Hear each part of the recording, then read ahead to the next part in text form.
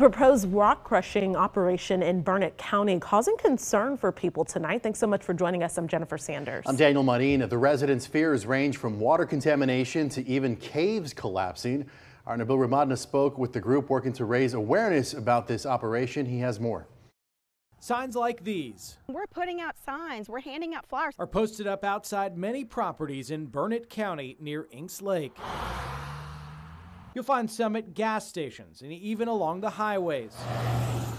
This whole area is near and dear to our hearts. You'll even find some outside Camp Longhorn. Nan Manning, the camp's director, is part of the fight against the proposed plant. If you have to build it somewhere, you've got to find a place where it's not going to affect the ecosystem, and it's not going to affect the environment, it's not going to affect this many people. While details are still limited about the rock crushing plant, there are a number of concerns: air quality, trucks going up and down the roads, and possible runoff. The primary thing, I think, is the water situation, and we know the value of water. That sinkhole, we have hundreds of them, maybe even thousands of them all the way through the caverns. Another concern from people living in this area are the many caves and caverns, just like this one.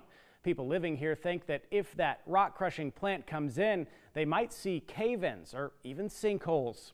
Fermin Ortiz worries about the possibility of explosives being used. They'll cause fracturing and a lot of problems that we don't even know long-term how much it's going to negatively impact our state parks. You may start plugging up some of the pathways that feeds into the caverns. The community now hoping to hear more about the plans, but also hoping to raise awareness about what's going on. It's so important that the public understand that they are involved. This is the only Texas Hill Country we'll ever have. In Burnet, Nabil Ramadna, KXAN News. Yeah, we didn't name the company behind the proposed project, but we did reach out to them to give them an opportunity to address these concerns. We're also still waiting to hear back from the Texas Commission on Environmental Quality for specifics about the project.